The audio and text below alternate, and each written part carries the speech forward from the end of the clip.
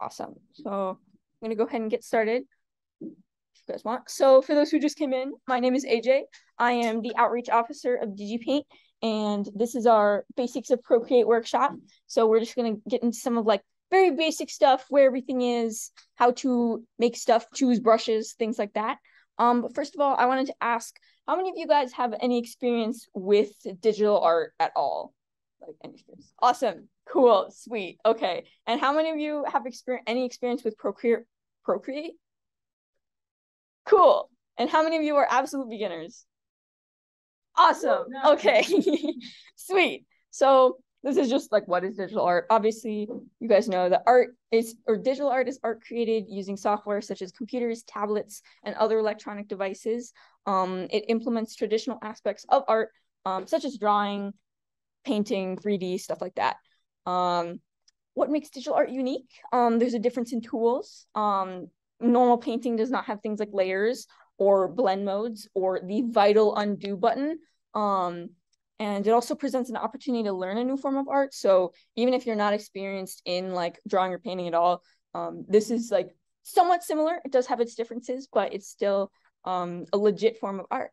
And then there's also many, many uses. So whether you're doing it more casually or you want to go into an industry, digital art is great for you. So these are just like some of the available software. So obviously this is a Procreate Workshop, so it's at the top because it's the most important. That's available on iPad, and I think there's an iPhone version that's like Procreate Pocket. It has like some assets, but not like all the assets, but it's still very good because I used to have it. Then you got Clip Studio Paint available on both, Photoshop available on both, Paint Tool Sai and Krita available on the computer, and then Metabang available on both. And then there's also many, many more. So, but today we will be focusing on Procreate. So I wanted to ask, does everyone have it like downloaded? Awesome. Okay, cool, sweet. I think so. Yes. So today, what we're going to cover is setting up a canvas, how to do that and which ones to do based on whatever situation you're in, how to navigate the interface and like find some of the more complicated things to find, like where they are, because some of them are hidden away. You're going to learn how to choose which brushes to use and how to access and choose the colors you want to use. Some other tools, tips and tricks like shortcuts, and then some other resources that are available. And then we're going to create a piece. So I think, yeah, that's all for now. So we're going to switch over to, let's see, where did it go? QuickTime Player. So I already have a canvas open, but I can show you. So when you first open the app, it's going to look a little something like this. I have a lot of pieces already. Yours probably may or may not look like that. I'm not sure. But when you first open it up, you're going to have your pieces right here, and they'll come in like, I have mine in stacks, and how you make a stack is like if you have 2 or 3 pieces, you can like pick one up and then it'll like kind of like bounce like that, and then you just hold it and drop it on the other. And so then you have a little stack that you can put all of your pieces in. Sometimes it misses like that or like that. Sometimes you have to hold down and then it'll go into the piece. But yeah, let's see. In the corner, you have these. There it is. You have these 4 little like texts and icons. So select is just going to allow you to like select multiple pieces at a time, and then you can like preview them, you can share them, you can duplicate or delete them, things like that. And then import is going to allow you to go to your files on your iPad and like look for stuff, and you can import like, I think it's mostly like JPEGs or Procreate files that are already made, things like that. And then you can also use your own photos. So if you wanted to go like to your camera roll and stuff, but things like that. So now it's time to go to this little plus sign, because that's going to be what brings us to the canvas. So yours will probably have like all the way from screen size to face paint. I just have a bunch of other untitled canvases. So like you can kind of see along the side, hold on, so you can actually see, they list like how long they are and stuff like that. But for now, I'm going to show you how to make your own canvas. So when you open it up, it's going to be like this. I usually just stick to the dimensions. I don't really understand like the color profile stuff because that gets like intense into like RGB and CMYK. But typically RGB is going to have all of the things you need. So you can set the width and height in any form that you want. So whether you want pixels or millimeters, centimeters, inches, I typically use inches just because, yeah, I know it a little bit better. So let's say I wanted to make a portrait. So that's going to be about, I'd say like 9 by 6 inches or so. So let's just say I make a little 9 by 6 inch canvas. And so then the DPI, I usually keep it at 300 because that's going to be like your pixels per inch. And so the more pixels you have, the more, the higher quality it's going to be, and the more like close together the pixels are going to be. So, hello, come on in. Oh yeah, no worries. We're just going over setting up your canvas and everything. And then the maximum layers will change based on how big or small your canvas is. So typically like the bigger it is, the smaller the maximum layer. So you can have like, you can get a canvas that's super, super big, but then have like 18 available layers. So it also all just depends on what like amount of layers you want to use. So yeah, so we can click create on our canvas and feel free to follow along, or if you just want to watch for now, we're gonna have like a play-by-play like overview of how to make a piece and stuff like that, or at least like what my process is like. So but first, any questions so far? Awesome. Sweet. Okay. So right now I'm just gonna give like a basic overview of where everything is, because you have like all of these icons along the top and it's like, where is everything? Where do I find the save button? There is not a save button. It saves automatically, so you're in luck. But we're gonna get into it. So actually we're gonna start over on the right side with these little guys over here. So these are gonna be like your basic like brushes and stuff. So we'll go into more details about like which ones to use and everything, but like here's where you can find them. When you open it up, it'll probably look something like this. You have like all of these like automatic ones, and then you can also download a bunch of like free ones or like downloadable ones, typically from like Gumroad or like Procreate's website. So I can send a link to that later as well. But here's where you're gonna find all your brushes. You can like draw stuff like that. Next to it is the smudge tool. So this is kind of similar to the brushes, and that has like the similar like setup and like stuff available. Same with the eraser, but super helpful to have like 3 different things, and you can set them to different brushes. So it's like if I wanted to have the flat brush for my drawing, but then blend with the acrylic brush and then erase with the round brush, then I could do that. So there's just stuff like that. This is where the layers are over on this side. We will briefly get into like different layer modes and stuff, but that's mostly like more advanced stuff. So that's where you have your layers. You can add them, you can swipe right and delete them, things like that. And then this is the color panel. So there are actually four or five different ways to choose your colors. So you have down here, you have the disc. Let's see. Can't really see that right now. Just a second. Yeah, so you have the disc. This is like one way to choose your colors. You just kind of like go around like this and then around like this.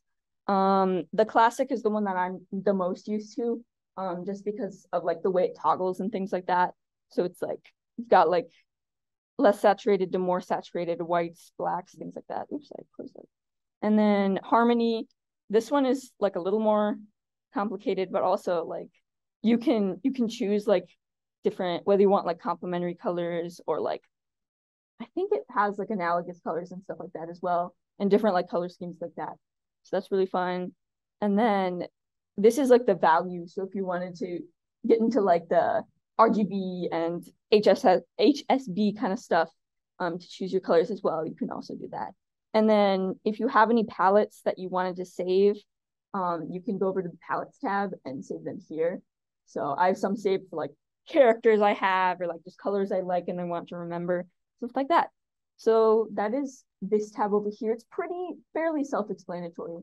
And also another thing is that if you move through your brush or your smudge tool or your eraser, if you come over here, these are going to be where this is going to be where you change the size of the brush. So it's like, it's this size, and then I increase this, and then it's this size. And then same with like the opacity. So like the opacity is this right now. This is going to move the opacity up and down. So it's like, if I move it down to 38%, then it's going to be a lot lighter and less opaque. So yeah, and then also if you want to color pick a color, you can either hold down with like just your pen, just like your hand or your stylus, and this will show up.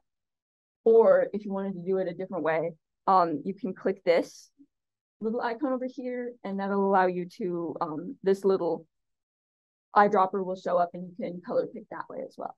So if you have other pieces or other colors in the piece that you want to use.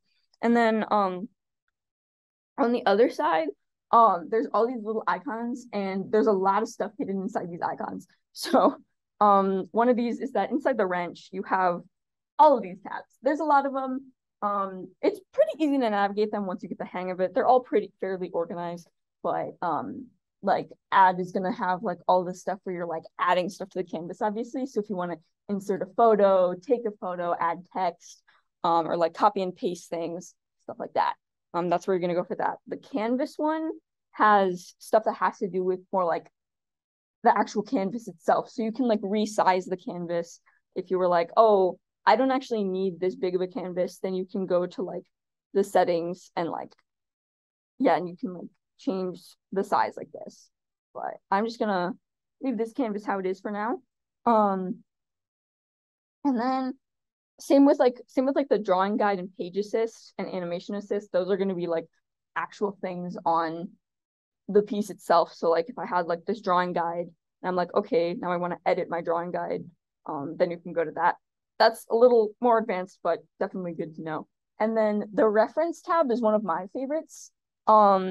This is going to allow you, because you can either import the picture that you're referencing it directly to the canvas, or you can have it more on the side so that it's less intrusive. And what's nice about this is that like when it's fully zoomed out like this, you can zoom in on the piece and draw things, and then it'll show up like on the full canvas so you can see what the full thing looks like if you're like drawing a small detail or something like that. So if you're drawing like a super detailed eye, but then you zoom out and you can't see it at all, this is super good for that. But another thing that I find very helpful is adding references. So if you go to the image tab, you can import an image and find one like directly in your camera roll. So like if I wanted to draw this outfit, I could and use the reference without having to add it to my canvas and have it be like obtrusive. That's more of a me thing, but you can also add it to your canvas and just have it like on a separate layer. So yeah. And then moving on to share, this is pretty straightforward. You just have all of these different ways to share the image or the layers. So typically, if you're posting it to like Instagram, I recommend like a JPEG or a PNG. And then, but if you like want to send a file to like a friend who's also working on Procreate, you can export it as a Procreate file, because then all the layers will also go as a Procreate file. Same with the PSD, that's for like Photoshop and stuff. I think Clip Studio Paint and like some others can also like take Photoshop or the PSD, yeah. Yeah, and then what's cool about Procreate, what I really like, is that there's like a time-lapse replay feature. So you can like kind of record like your process, and like it'll just give like a super fast run through of everything, and you can either export it at the full length or like in a 30-second form. So sometimes I'll have like a piece that I spent like 14 hours on, so it gets condensed to like 5 minutes, and I'm like, I want to post the video on my Instagram, so then I just export the 30-minute one, and you do it like this. So that's how you do it if you actually had enough time to or like enough fill time. Preferences is just gonna have like some like more like accessibility stuff, and like how you want the canvas to look, whether you want like the interface on the right side or the left side, like depending on if you're right-handed or left-handed. I am right-handed, but I actually am using the left-handed interface just because I've always had it on. So yeah, you can kind of do stuff like that. And then help, this is actually very helpful, because what's in here is the Procreate Handbook and the Procreate Folio. So the Procreate Handbook, we go to this, it has a lot of different resources. So if you're confused about something that possibly wasn't covered in this lecture, or in this workshop, you could go through here and like really get into the details, especially like about like options with layers and stuff with text, because text gets into more like detailed stuff where you're working on like a vector thing, which is like different than working with pixels and stuff like that. And then another thing is the Procreate Folio. This is where you're going to be able to see a bunch of other artists' work. Let's see if it'll, yeah, there we go. So they've got like featured stuff. They've got like popular, oh gosh, it's a little slow. But then you can also search for like free brushes, and then in the discussion section, that'll turn up, and people have posted like all of their free brushes that you were able to download. And that's why my canvas had like a bunch of other brush types, because I was like, ooh, free ones. This is so much fun. I did have to pay for some of them, but it was very worth it. But anyways, that's pretty much it for the little wrench, which is like your tools and stuff. This one, adjustments, is gonna get kind of more into like when you have a piece, if you want to change like the hue and saturation or brightness, like, oh, I want to make it a little more red or a little more purple or like a little brighter, darker, stuff like that. And then it's got like all these other things that are like there for like you to like adjust your piece throughout, or while you're working on it, or when you finish. And then the selection tool is like, if you have a lot of different types of selections, but if you want to like circle something and then you can like move it around, you can like distort it in different ways and like edit the size and stuff like that. That's what that does. And then this little arrow also just kind of moves stuff around, so you can use this with or without like the selection tool. But yeah, that's pretty much a very fast basic run through of the interface. Does anyone have any questions so far? Cool, awesome, great. So now I'm just gonna let you guys like have a few minutes to just kind of like peruse it, kind of fool around, experiment with some stuff, try some of the brushes that are available for you. There's a lot of random fun stuff, but we will return in like 2 minutes, 2 or 3 minutes. We got a little time. Oh yeah.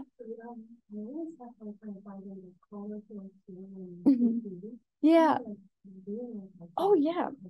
Yeah, it's a lot different because there's not like a direct like color fill to it. So what I kind of learned is that like, so let's say you have like an object, you have to make sure it's like fully filled in, especially because some of the brushes like have some distortion in them. But then what you do is like you like hold down like this little icon, and then like let's like select color. So you hold down this little icon. Okay, I guess not.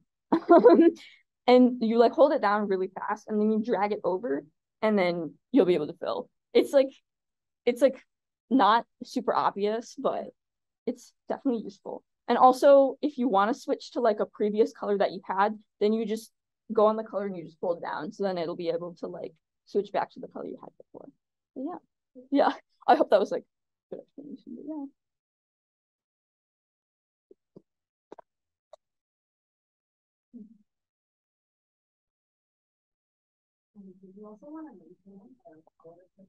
Oh, yeah.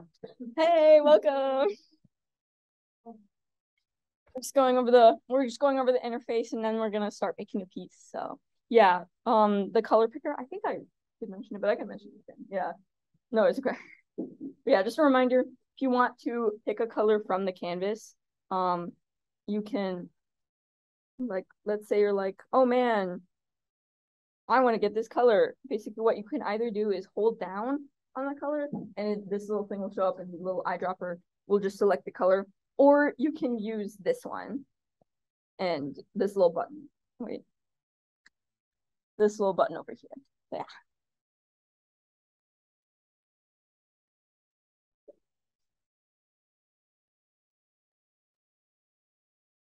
All right. So did everyone have time to kind of explore a little bit, try out some brushes? Awesome. Okay. So are you guys ready to make a piece? You can make it alongside me or you can do your own thing. But if you want, there is a Google Drive folder. Did you send it out? Okay. Yeah. Abby will send out the Google Drive folder. Oh my gosh. Let's see. But it's gonna have something like this in it. And this is kind of like what we're gonna go off of. I just kind of made like a little portrait rough draft thing. It should be posted in the Discord in a couple seconds. Yeah. Yeah. And so if you just click on it, it should download, and then it might download to like your files, and then you can just go to like your files app and click on it again, and then it should import to your iPad. But if you have any questions with that, let me know. And you can just take some time to download that.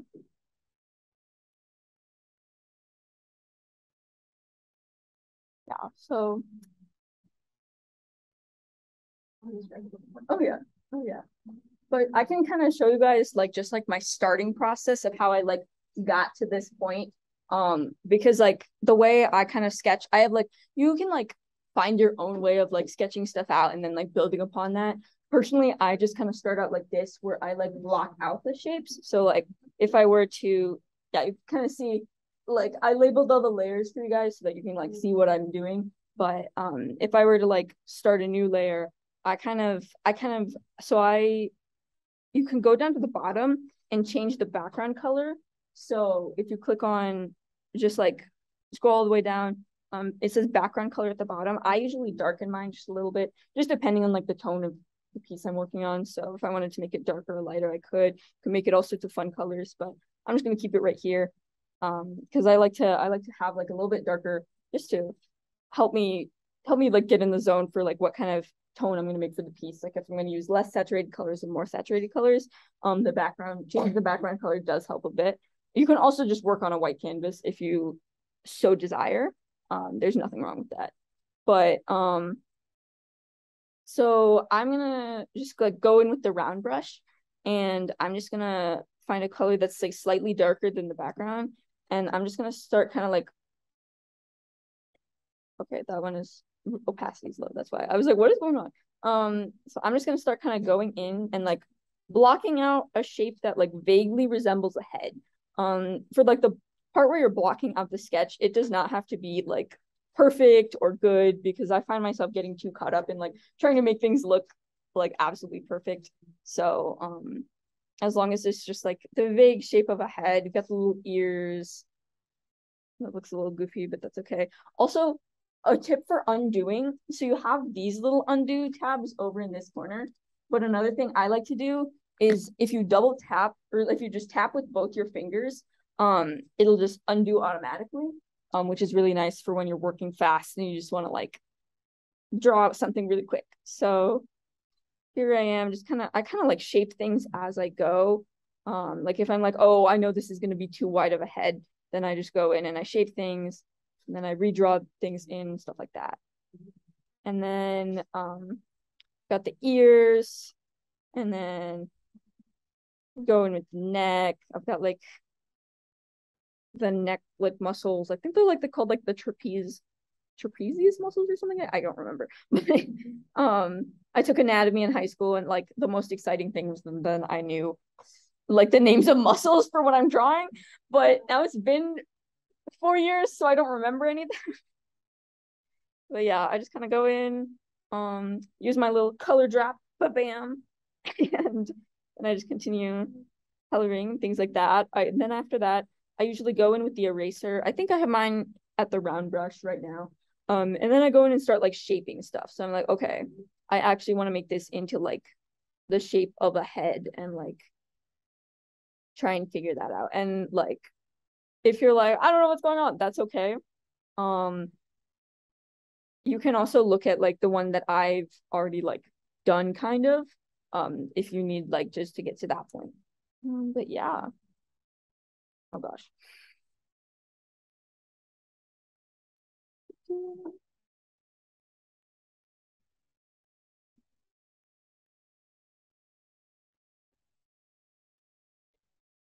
Yeah, does everyone have like the tools and supplies they need and stuff? Does anyone like, I do not have an iPad with me right now.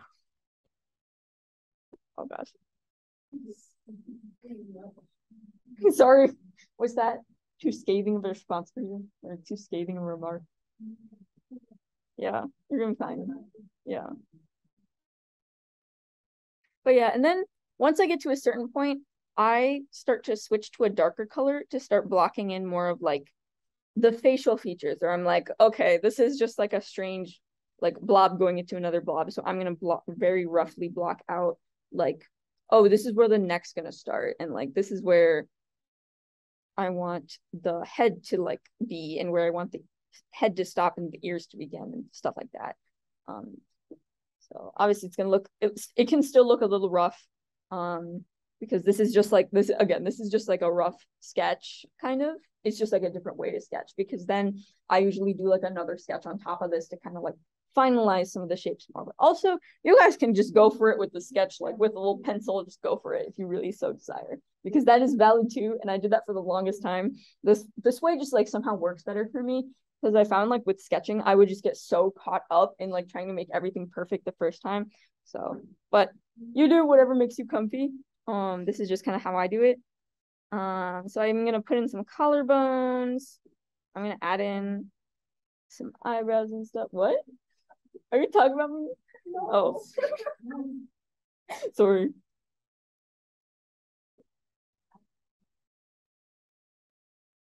There's eyebrows.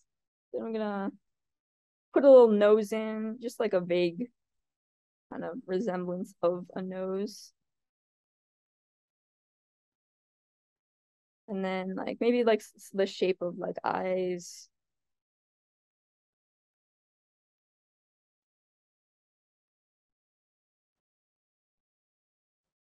And you can just like continue to like refine it, add in like a mouth and things like that. Stuff like that. It looks a little goofy right now. Um, but then you can like even go back in and really start like vaguely shaping things a little bit more. Like, oh, I want the eyes to like be this size and stuff like that. And if you do find that you're like, wow, this eye looks really big compared to like the rest of the face, you can go in and then go to like the little like selection tool up there.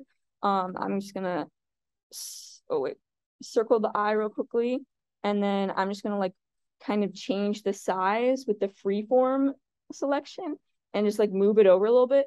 And then what I can do is I can just go back and recolor this in, or I can even just take the color by like swiping at it and then just bop it on over there. So then that'll help. Oh, you have to. I always tend to like put my wrist onto the screen, and then it like thinks that I'm undoing it. So that's something that I do. So if you see that happening a lot, my apologies. And also if you keep doing that, no worries. It's okay. Happens to the best of us.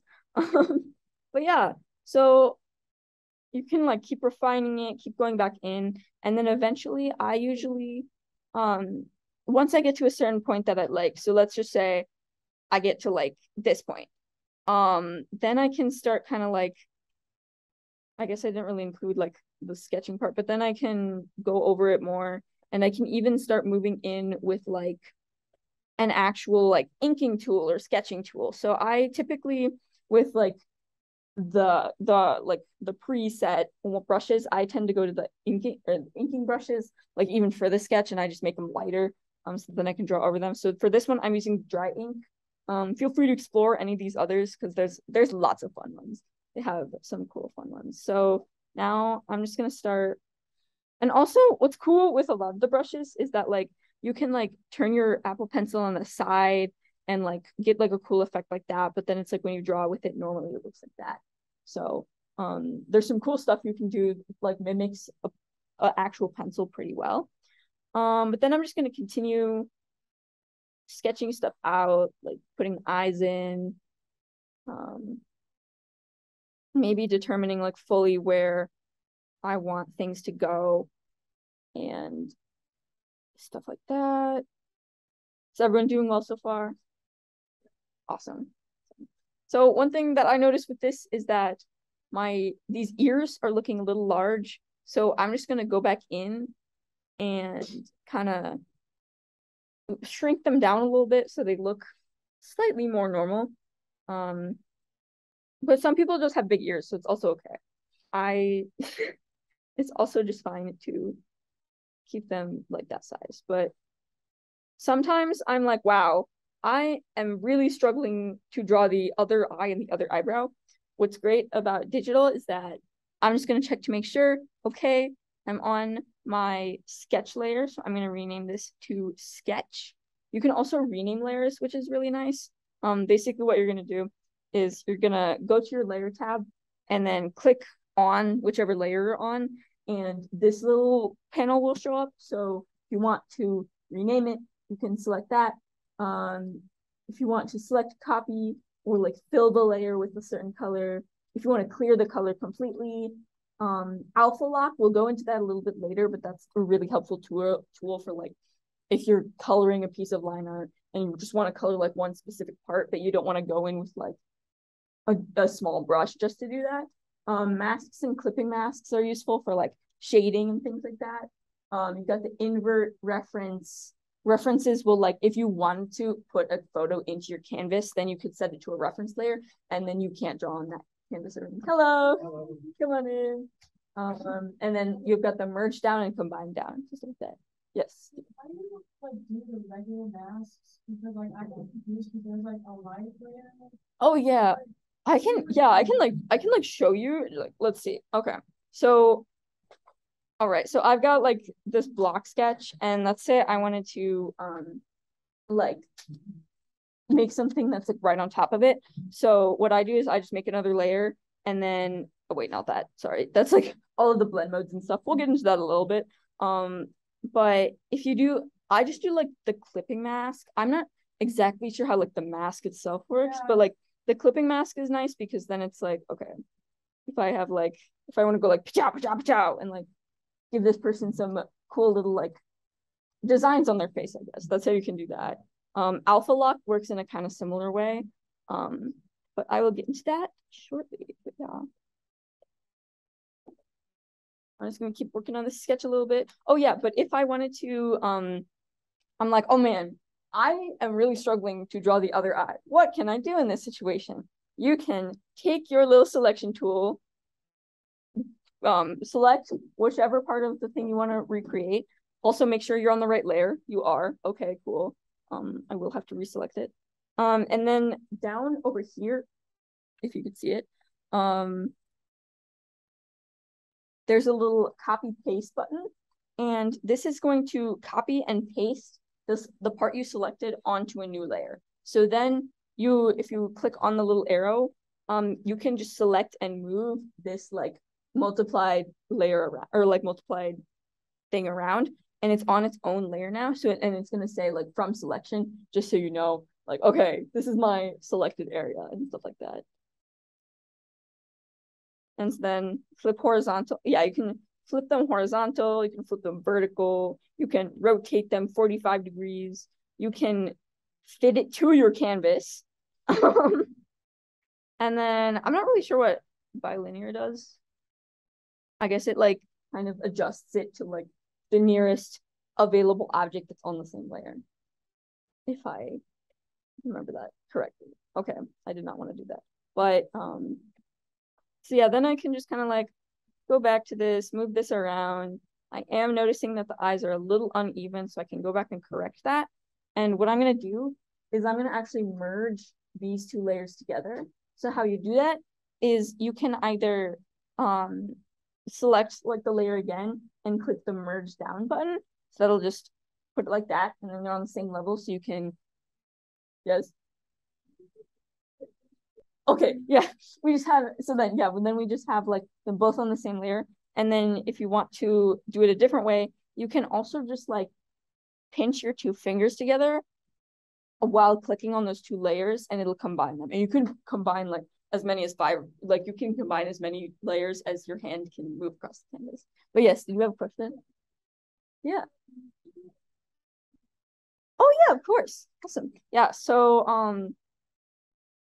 the selection tool is up in the corner. This silly little thing is, I feel like a teacher. I'm like, oh my gosh, I have to move it. It's in my way. I'm like, I finally understand what you guys need. But up here, there's a little like ribbon that's gonna be your selection tool, and you'll click on that and then draw a circle around whatever you want to select. There's also like a rectangle setting. So like if you wanted to like change it to like a rectangle and like select all of that, then it automatically fills in. But you can also just have it like a selection like that. But I usually prefer the freehand one just because it's easier to use. And then you said copy and paste, right? Awesome. So there's this little button down here. It's the copy and paste button. And that is, if you click on that, then a new layer from the selection shows up. So it's like, let's see. So if I like disable this, so you have this new layer, and then you can also like it's like different. And did that, was that like helpful? Oh yeah. So yeah, here I can make sure this is out of the way so you guys can really see. Sorry. Yeah. So yeah, if you click the selection tool, first at this bar at the bottom is gonna show up, and you can also like you have all these little presets at the bottom of like what you can, how you can select and stuff like that. I usually just use the freehand one.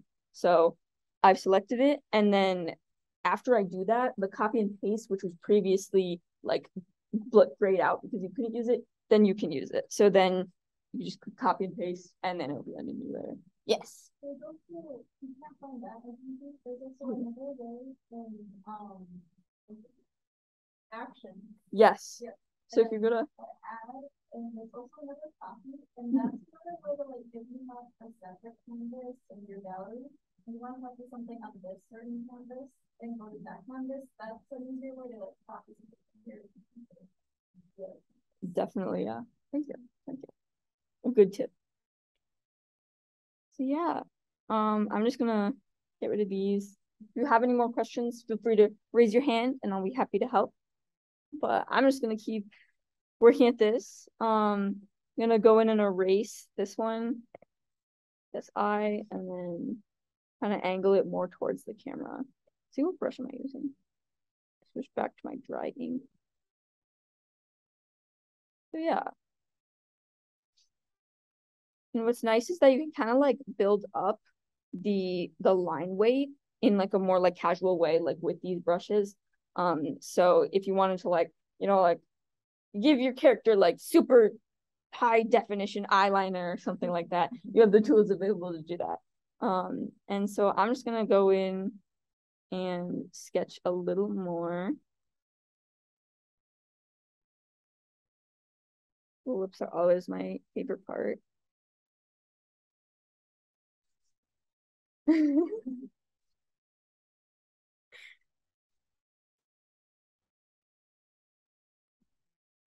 Yeah, I used to be very bad at drawing lips because I would always try to sketch them out fully, but then I'm like, if you just do this and then add a little shading underneath, it goes a long way. Oh yeah. But then I'm gonna just go in, define some of these shapes a little more. Maybe I'm gonna like, I should probably start considering what kind of hairstyle I'm gonna put on this character and like what clothes they're gonna be wearing. So a great resource that I recommend is Pinterest. Pinterest has so many references. I actually saved a few, but I'm just gonna kind of free draw the hair and whatever happens happens. But then I have an outfit that I actually saved so that I could draw it. So if I go over to actions and then canvas, I can use my handy dandy little reference tab. And you can also like shrink and expand the size. It's kind of hard to do, honestly, but it is there. You can like move it around. So if you would rather have the canvas, the reference over here, you can also do that. But then I'm gonna go to my images. I have saved this cute little outfit, and I'm like, oh yeah, I'm gonna draw this on her. So I usually use it just kind of like as a reference like this, where I'm like, okay, I'm just gonna like block out the basic shapes. So we've got like the sweater, and then she's wearing the sweater, but then also has like this kind of like jacket on over it, this little flannel. Very cute, very cute. Again, does not have to be perfect at this stage because I usually just kind of like draw on top of everything eventually. But work how you want. If you'd rather like have everything look nice at this stage, go for it. And if you'd rather work kind of like how I do, where it's like a little messy at first and then it gets refined, also go for it. So yeah. There's that. Then I'm gonna move into the hair. So I usually like try and plan out where the hairline is gonna be. Like even if it gets covered up, I'm like, okay, let me try to not make her forehead too big, but also not make it too small. Have a nice little enough. And then I usually draw like the hairline. Sometimes I'll have it like a bit more uneven just to kind of like make the illusion of it going backwards. And then you can draw whatever hairstyle you want. Pinterest is really good for like finding references if you're looking for like a specific hairstyle. And then like also like Instagram and stuff. If you have like any homies or friends that you're like, yo, this is a cool hairstyle, you can just ask them, but then you can use their hair as a reference. It's also good for like facial features and stuff. And I like to use it for like outfits and costumes and things like that. So awesome. There she is. She's got a little curly hair. And then, oh, what happened? Okay. Another thing I like to do is I like to go into my layers and actually like disable the block sketch so that I can look at like what it looks like without the block sketch, and then I can go back and kind of like refine some of the details. Like, okay, it looks a little uneven over here, so I'm just gonna even that out. Another thing, if you're like, I feel like this piece is a little uneven, but I don't know how to confirm if it is, there's a really helpful tool up in the corner. So if you go to your actions, and on the canvas page, which is like the second one in, there's flip horizontal and flip vertical. So this will flip the canvas completely.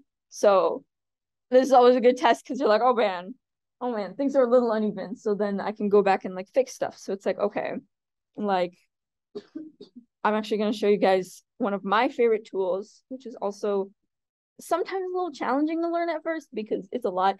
But this is the distortion tool. So when you select like this object and then you go to the arrow, there's these 4 different little like transformation tools available. So freeform is gonna just like allow you to like go both horizontal and vertical in terms of your transformation. And then uniform is just going to keep everything the exact same. So this one is nice if you're like, okay, I want to keep this eye the same size, but I need to like, or I want to keep this eye the same like shape, but I want to change the size. That's what's super good for it.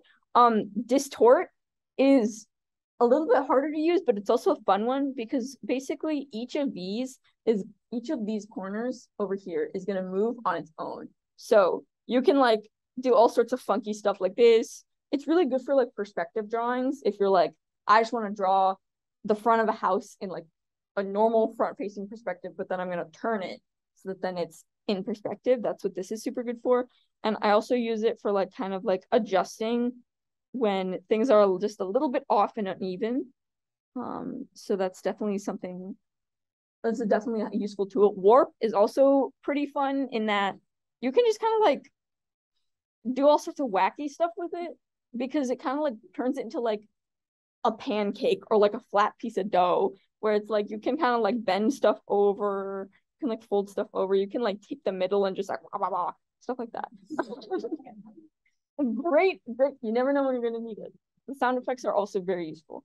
Whenever you're like drawing and you're like, this is so difficult, then just go like wah, wah, wah, and you'll be fine. Anyways, what? Thank you. That's what I'm here for.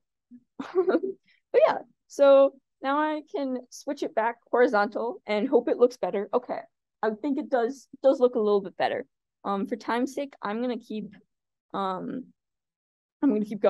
So one of the things I like to do for coloring is that sometimes I will just take the block sketch and I will duplicate the layer. So how you do that is you're going to go to your layers, and then you're going to go to the layer that you want to duplicate, and then you're going to swipe from right to left. And then these three little things will show up. So you got lock, duplicate, and delete. And locking the layer will basically make it so that you can't draw on that layer anymore, which can be helpful if you're like, I don't want to accidentally do my sketch on the wrong layer, which I've done way too many times. So that's definitely a useful tool. But then we're going to click the duplicate button. And so then you're going to have two of the block sketch. So what I'm going to do with this one is I'm actually going to change the name of this to base colors. And then what I'm going to do is I'm going to go over to the color tab, and I'm going to select this color, and then I'm going to go into my color chart, and you can choose whichever one you want. I'm going to choose this one, the classic one, because then I can move this around and choose a color that's like the same. Hold on, is that, wait, I'm trying to remember, that's hue or saturation. Or like the same like color, yeah, like the saturation, but like difference in like, I think it's like, yeah, so it's like the grays, so it's like it's along the like the lines, it's like for the grays. So I'm using like the middle line because that'll keep it like in the same range in terms of like if it was a grayscale piece value, that's it, same value. And you would come back.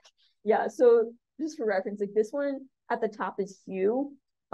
This is, I guess this one is also value, but then this one is going to be like more saturation. Yeah. Okay, you were right. My bad.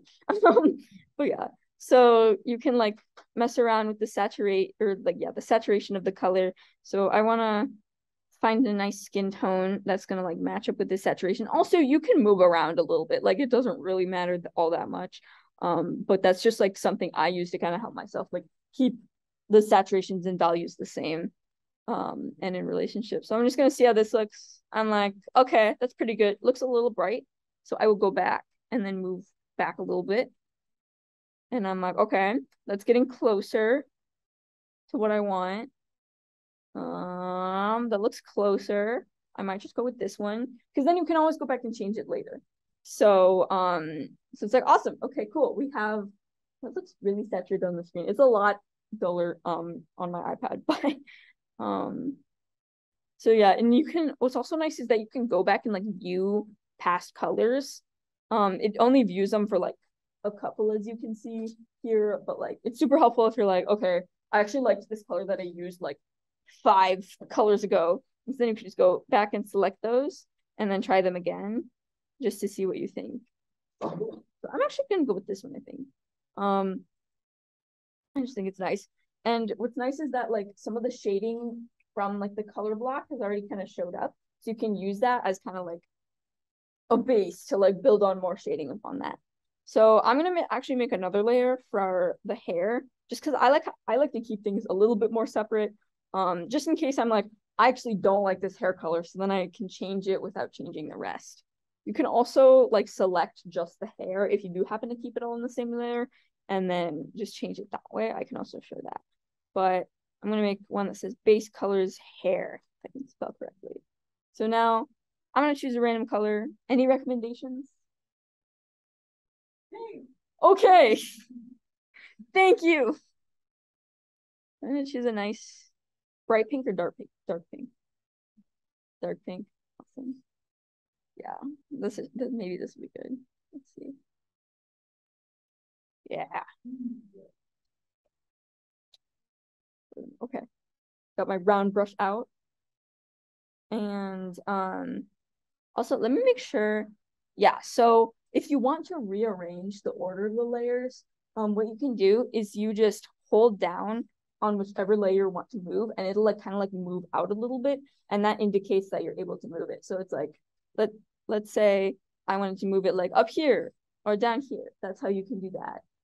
Oh no. And you can also make layer groups.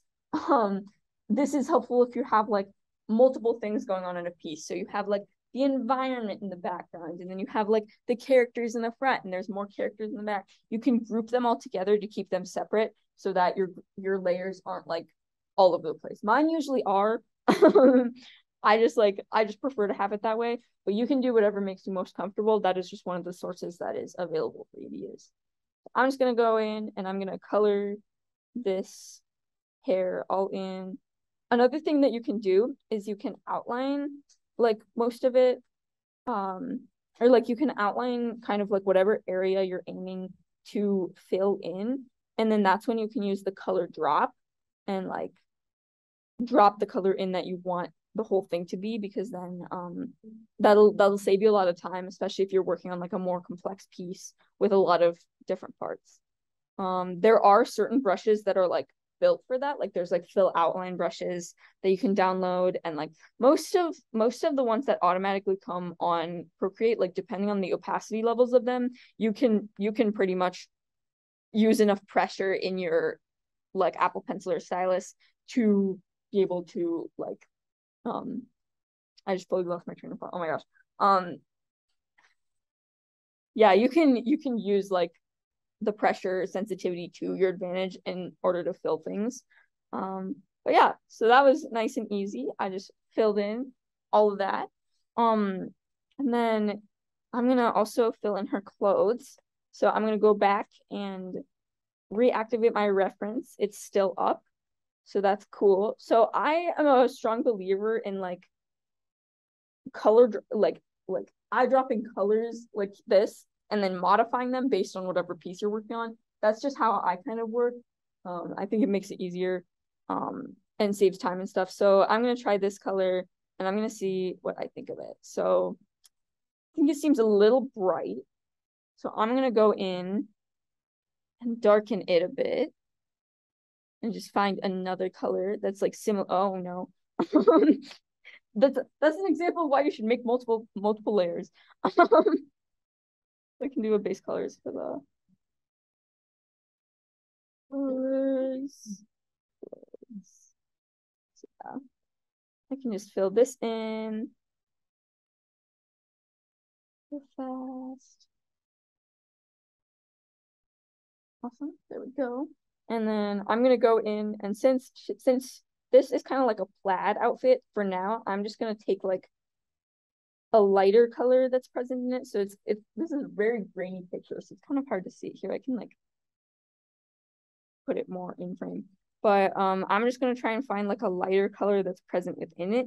So got this kind of like greenish gray color, and I'm just gonna put that all throughout the jacket, because then when I go back to add more details, I can really take time to like put in those finer details in the flannel itself. So I'm just gonna color drop there and color drop there. So yeah, I'm gonna color this in a little bit more. Always good to switch your layers. Don't forget. It's okay if you forget though. I usually just press undo a million times, or another thing that you can do. So let's say you're like, oh man, I put the hair on the wrong layer. Like here, I can show you. Like, oh man, that line needs to be there, but I put it on the wrong layer. What you can do, a tip that I kind of figured out, is you can like select this hair that's on the wrong layer and then copy and paste it. And then go back into your layers and like, I'd say I would just like undo this, or like you can also activate and like unactivate layers, or like show or hide them with these little buttons along the side. So I just did that. You can't really tell, but then I'm gonna go back to the base layer clothes where I put the wrong color, and I'm just gonna erase it. Or I'm just gonna color back over it again, because then when I re-show this layer, it'll be there, and I can merge it into that one. So that's how you can like kind of like save your mistakes and stuff if you're like, man, I drew this really good eye, except I drew it all in the wrong layer. That's one thing I do to kind of help with that. So okay, awesome. So I have kind of this like very basic rough color outline. What I also want to do is I also want to add some eye color and some like color to the eyes, obviously. So what I'm gonna do is I'm just gonna kind of like go over here. Most of my colors are in like the orange or reds or pinks and stuff. So I'm gonna like come over to this side, and typically I just try to find like a gray or like a gray that's like slightly into the color itself. That is like light enough that it will signify that it's an eye, but dark enough that it won't be like glaringly obvious that I went back and colored it in. So this seems like a pretty good color. And I can always go back and like refill in some of the shapes that I don't want there as much. So yeah. Then I'm gonna choose eye color. Any recommendations? Any suggestions? Just yell out a random color. I'll go with it. What? Brown? Awesome. Thank you. Sweet. Let's see how this one's gonna look. I want it a little less saturated. So come over here. Awesome. Nice. So that'll be a good brown, but I'm like, wow, this kind of like light sketch is kind of really distracting comparing to the rest of the piece, especially like in the eyebrows and the eyes. I'm like, I want to see if that color actually works. So this is where alpha lock, which I mentioned earlier, is actually going to come very much in handy. So I'm going to go over into my sketch and I'm going to duplicate this. I usually tend to duplicate my layers if I'm going to like modify them severely, just in case I'm like, I don't actually like this. I'm going to change it. So then I can just delete that layer and go back to the original. So we have this sketch, and this is going to become our kind of like main central sketch. So I'm going to say, I'm just going to type this like main sketch, or like, I don't want to say line art because it's not really line art, but like closer to line art. So I'm just going to write that. I tend to name my layers silly things because that can actually help. So if you're ever like, I don't know what to call this, just name it silly. It's fine. So I'm actually then gonna hide the sketch that's underneath it just for my sake, and just to keep things more organized. But I'm gonna keep it just in case I don't end up not liking it. But next, what I'm gonna do is I'm going to click on the layer and then come down to this little thing called alpha lock. So you can't really see it super well, but there's like a little grid that comes up. It's like gray and black. And so that's going to make it that anything outside those lines, you can't color or draw on or anything. So it's kind of like a clipping mask in that sense. Yes.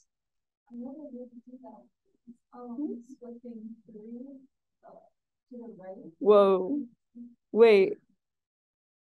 Like on like the, oh, like this? Yeah. Whoa, that's so cool, guys. Okay, yeah, that's another tip. Alpha lock is your buddy. Either do it the long way, with words, or just with 3 fingers from right to left. Wait, no, left to right. Sorry, my bad. I promise I know my left one right. But then next, I'm gonna go in with my round brush because I can use whatever size brush I want. I can put it all the way up to 100%, because then I'm gonna go find, so I'm gonna get this gray actually. And then I'm going to, oh, okay, that works too. I'm going to darken it a ton. I tend to keep mine like a little bit up from black just because black is like a very stark color, especially like on here. But I usually keep it like a little bit more into the browns or reds or something like that. And then I'm going to come over here and I'm just going to go, whoa.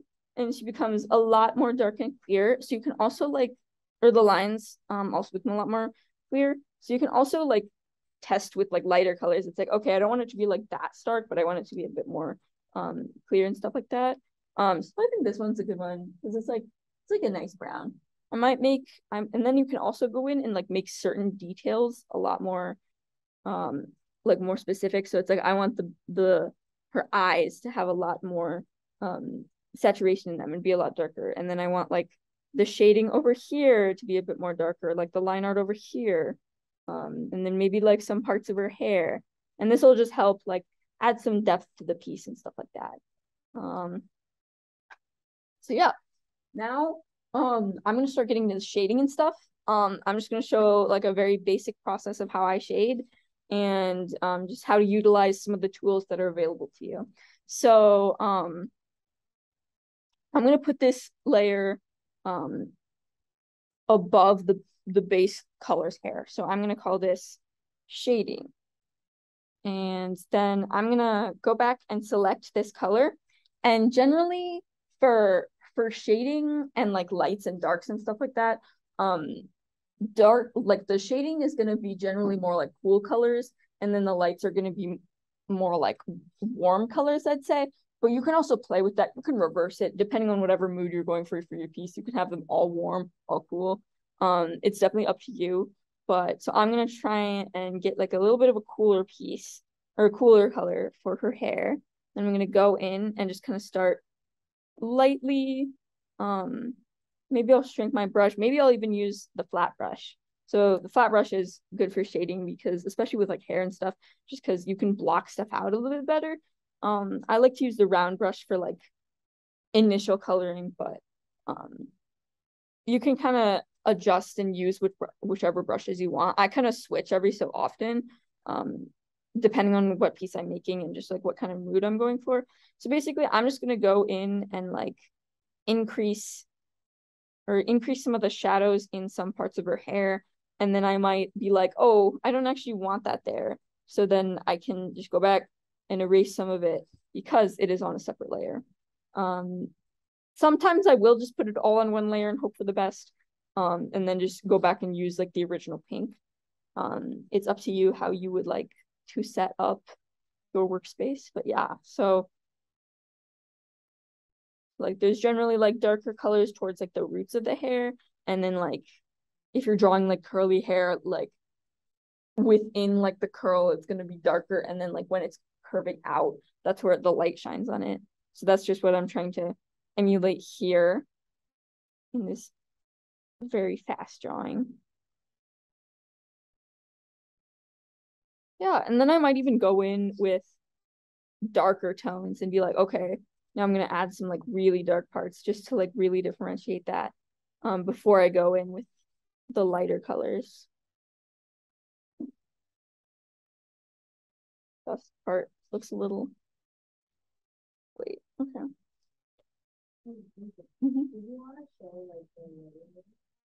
Oh, like blend modes and stuff?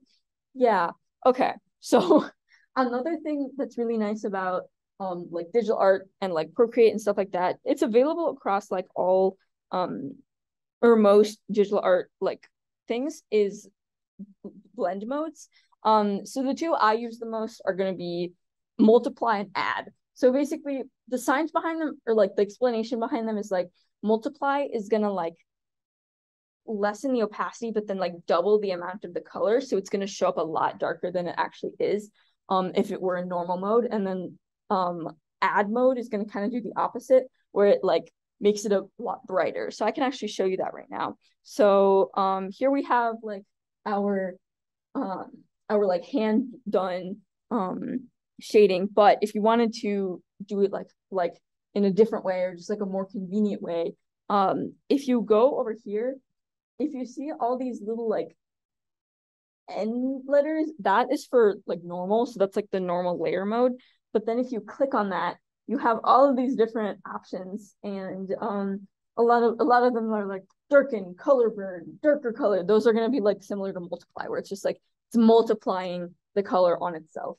And then add is add, lighten, screen. Those are color dodge. Those are gonna be like the ones that are lightening the color. So I'm gonna go over and go to multiply. So what happens is it becomes a lot darker. Like, yikes, a little bit too much. I mean, she could do that with her if she really wanted to, but then you can mess with the opacity. So by doing that, you go to the same thing that you went to, but instead of clicking on like one of these, you're gonna click on this, and you're just going to edit like. Let me just move this out of the way.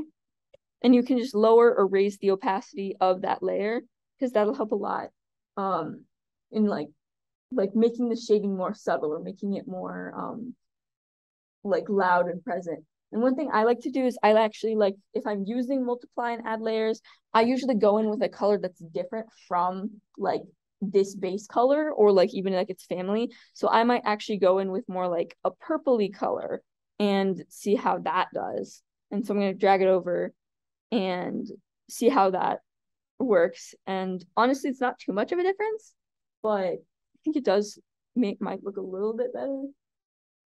Yeah. So if you want to do your shading like that, what's really nice is that the add layers are then very prevalent. So if I go down to add, this one, so I made another layer. Hello, welcome, come on in. Yeah, no worries. What am I doing on time? Awesome. Yeah, so with lighting, I usually make new layers for my add and multiply layers. I forgot to mention that earlier. And another thing that you can do that's really nice for these is you can actually use the clipping masks that we talked about earlier in them. So like if I wanted to make the multiply layer into a clipping mask, then it like, I don't know if you guys saw that, but before it was like there was some shading that was like going over other parts, and I may not want that. So then I just make it into a clipping mask, and it's gonna go right over the hair and only over the hair. And so then I'm gonna do the same thing with the add layers. So I'm gonna make it a clipping mask, and it's just gonna go right over the hair. And it's on add mode, and I'm on the layer. So I'm gonna select like a lighter color. Depending on what you want to do. Typically I use more like yellowy colors, like maybe something like this, and it's gonna come out very bright at first, like, whoa, that's intense. But then you can kind of do the same thing you did earlier, where you lower the opacity and it makes it like more accessible and easier to look at, and also matches more. But like honestly, like depending on whatever situation you might need like dramatic lighting like that is like something like this, where it's like taking up half the hair or whatever, and then it's like, oh yeah. I typically use like more like yellowy colors, so I had like a preset yellow that I just clicked on. But you can kind of explore. Like I'm gonna test to see what would happen if I used like a more pink color. So yeah, then it looks like that. So then it just like cotton candy. Okay. But yeah, so there's that. That's how you did that. And then you can also, I'm gonna lessen the opacity a little bit. But yeah. There we go. Cool. And let's see, what else did I want to? Yeah, and then I'm also gonna do the same thing with the like the with like the clothes and the hair and stuff, or like clothes in the face and stuff. I can do the same thing where I can like have a multiply layer. And for this one, I'm not gonna put it like in a clipping mask just because it's gonna be covering like all of this area and all of this area. For my sake, I'm just gonna leave it like this.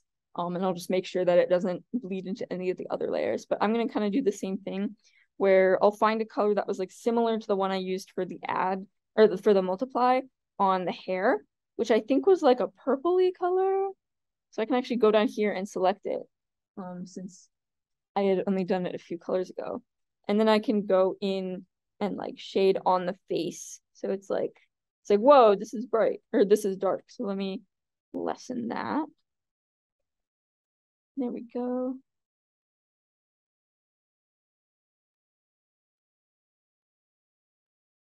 But yeah, it's really nice because you can like make pieces as dark or as light as you need, and it can add really nice stuff, especially if you're doing like something at night or like something in like early day.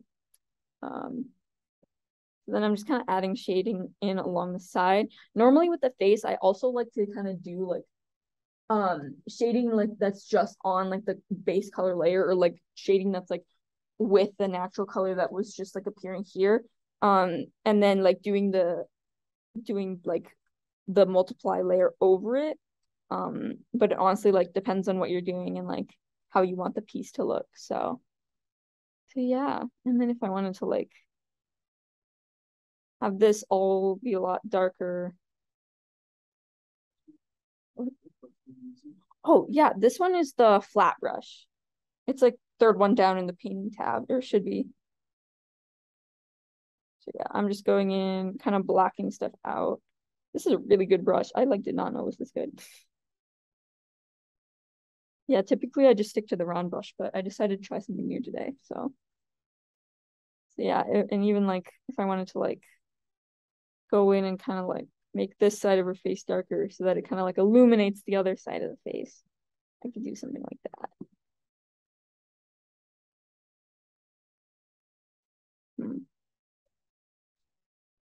Then I'm gonna go in, add a new layer, change it to an add layer. I'm just gonna already put down the opacity a little bit, and then I'm gonna find the color that I was using before, which this one right here.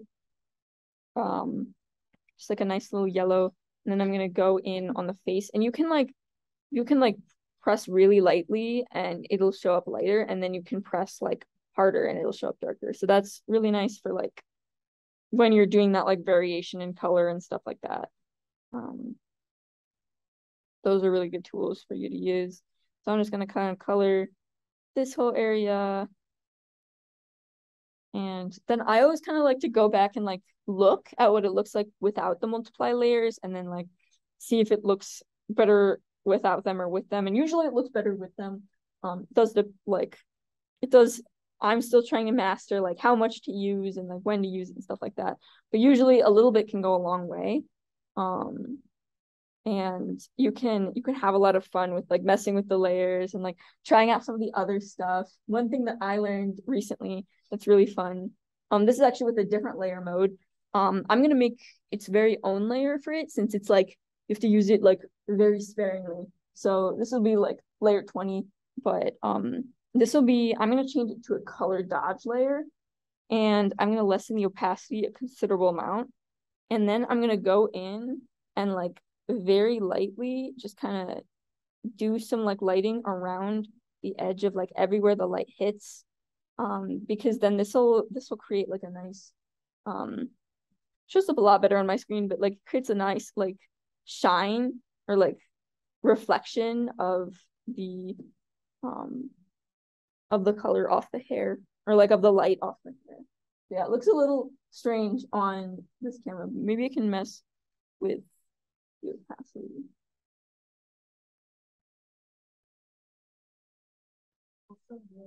Mm-hmm.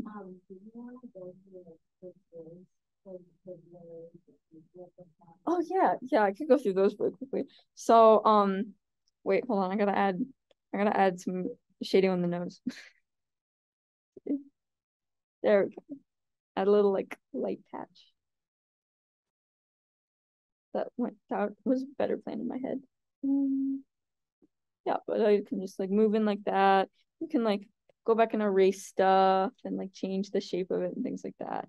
But yeah, I can show you some of the tools that are available for you if you want to like manipulate the piece, adjust it, stuff like that. So that's gonna be over in this little magic wand tab up here. I don't know if you guys have ever used like Photoshop or anything like that, but it's gonna have like all of these options. So if I wanted to, let's say I wanted to go back and go in the color dodge layer, and I'm like, I want this to be a little blurry because it's pretty like hard edged on the sides. Oops, sorry, I went to the wrong tab. One thing I can do is I can go to the Gaussian blur, and this is gonna just like make things like a lot blurry. So you can like turn it up and down and see like how blurry the things get. I just want it up a little bit, so then it kind of like blends out pretty nicely like that. I don't know if you guys can see like wait here, I can like along the edge, you can like make things a lot blurrier or not blurry, more sharper. Yeah. Some other stuff, you've got like motion blur. So if I wanted to like make it look like she's moving really fast, like vibrating at the speed of sound, I could like it doesn't really show up that well, but like yeah, just like phasing out of herself or whatever. Look at that. And then like perspective blur is kind of similar, where it's like you put like this little dot somewhere, and then you can like increase. I'm not sure how this one uses it. I think this one is better for like if you're doing like a background piece or something. Not entirely sure how that one works, but some other stuff is like, let's say you're like, oh, I actually don't want this to be like the base color of like her skin or something, or like even like her hair. Like I'm like, maybe I want her hair to be a complete different color. So if you go to the hue, saturation, and brightness, it's the first one down. you can kind of like mess with these. So it's like, boom, her hair is super dark. Wow, it's really light. So that's like the brightness one. And then it's like saturation, make it super pink or like super gray or somewhere in between. And then hue is gonna kind of like manipulate the hue of like the color. So it's gonna change from pink to like, if you go this way, it'll change like all the way to green and blues. It typically matches up with like color complements, but there is some variation. It doesn't exactly fully line up with like whatever color you're looking at. Like I'm like, this is green, but the hue makes it look red, or like the hue says it's red. So it doesn't fully match up. I don't know what the reason is for that, but yeah, those are also some tools that are available. I think there's some more. There's also like liquify. Liquify is good for moving stuff around. So it's like, okay, let's say you can like increase the size and like I want to push this. So I'm gonna push her hair out a ton. She's yeah. And so then I can do stuff like that. Maybe it's like, oh, I put the eye in the wrong place, but it's too far into the piece for me to really commit to going back and changing it in my sketch. So that's when I'm like, okay, I'll just use the liquify tool. So there's stuff like that. And one last thing I wanted to show you guys is like kind of what I do when I'm like, okay, I need to get rid of like this kind of messy sketch layer, but I don't want to like fully delete it, because if I fully like remove it, I won't have a lot of like the context that I want. Like it's just gonna look like this, which honestly could be a piece of art in its own, but I would prefer to keep like something like this. So what I like to do is I kind of just like to make a layer right above it, and then I kind of go in with like rounder brush or like round brush or even like a more inking type tool, and I'm gonna try and find colors that are like similar but a little bit darker than like her face. And then I'm gonna go in and kind of like draw right over it.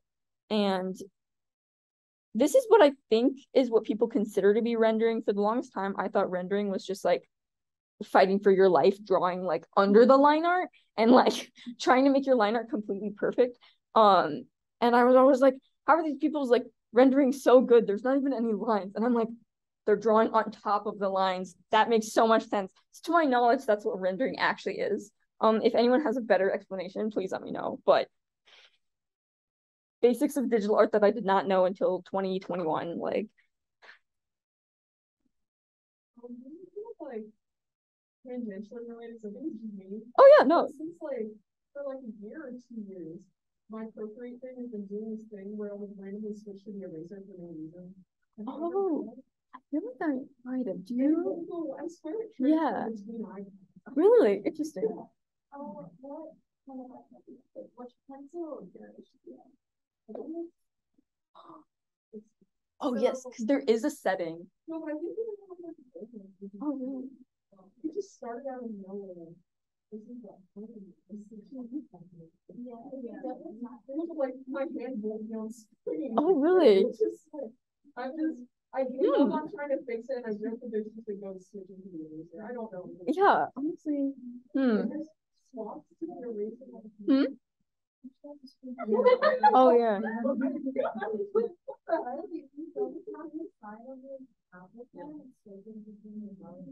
Oh. Oh yeah. Wait. Yeah, like when you double tap it, it switches. Yeah. Oh yeah, that is a setting. I think I want to say. Let me look. Sorry guys, you're gonna see like my wallpaper and stuff. It's fine though. But I think if you go like into your settings, I'm pretty sure like there is like an Apple Pencil. If I can spell, that would be wonderful. Yeah, so if you go into your Apple Pencil, yeah, the settings, you can switch between the current tool and eraser with a double tap, I'm pretty sure. Yeah. That's a good tip for you people on Zoom as well. Because I remember I definitely experienced the same problem. Like, and I was like, what is going on? So I just said that and I was like, oh, I remember this happening to me, but I don't remember how to fix it. So I'm glad. Is it working now, okay? Okay, awesome. Yay! Awesome. Oh yeah. Is it like over here, like in preferences? Or is it like oh. Yeah. Yeah, you can like really go into it. So yeah, this is where like you customize stuff. That's where you can find like if you're like, oh, I don't actually want to like hold down to get another color. I just want to like, I don't know, like swipe up, then I guess you could do that. I'm not really sure, but there are options available for you if you would like to change or edit the layers and stuff or the shortcuts. Yes, thank you. Yeah, I'm just gonna keep rendering, but I think we're coming close to time. Yeah, it's 9:29. So, are there any other questions? Yes.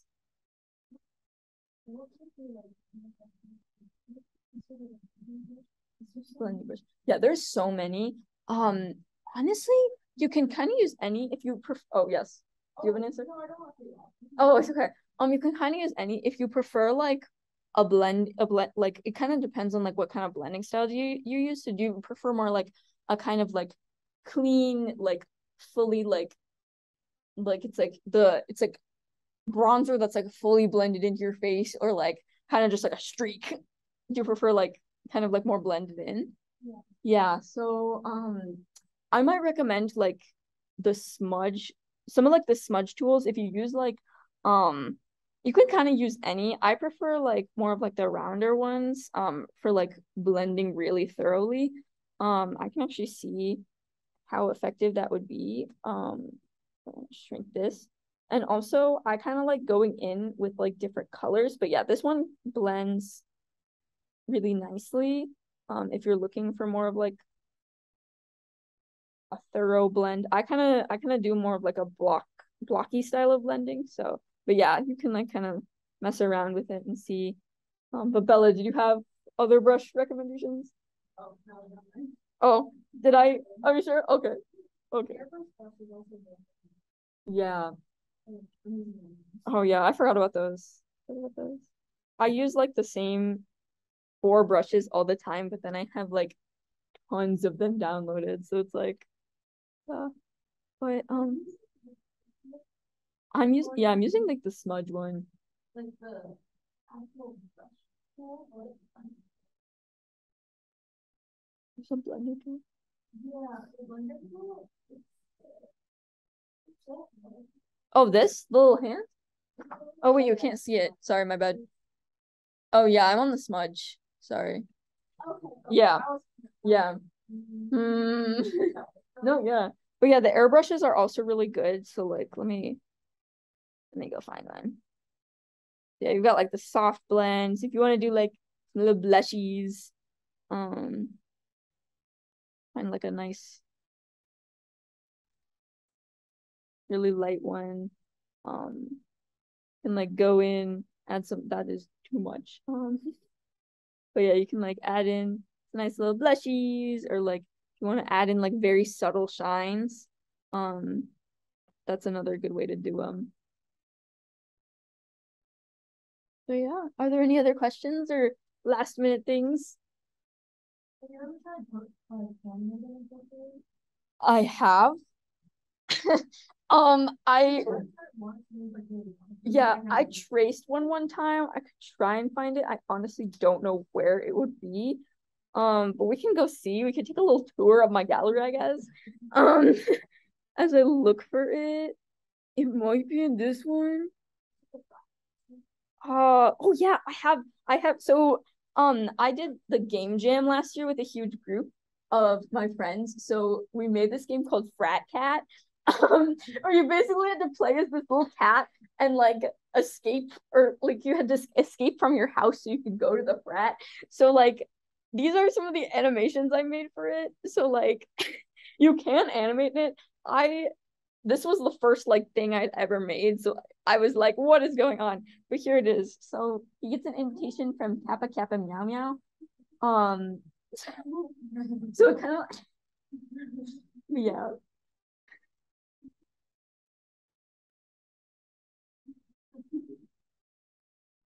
So yeah, that was that. And then like I also animated like the ending scene, which honestly is some of my best work, I must say.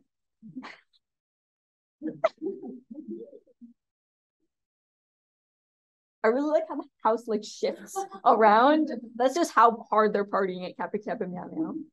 Yeah, Bella did the ending scene. I cannot do that. But yeah, so you can animate. It is very rough in terms of like whether you want it to be smooth or not. Like it's gonna be really rough. But like here, yeah, like these are like some of my more like rough sketches and stuff where it's just like there's just a lot going on.